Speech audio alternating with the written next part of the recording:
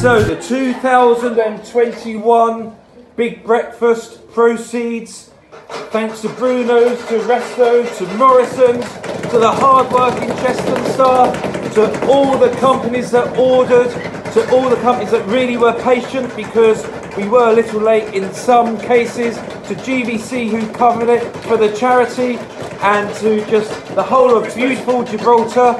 Father Christmas now stripped off. Paul Cox, how much have we raised this year for GBC Open Day from Chesterton's Big Breakfast? A whopping £5,001.10. Yay!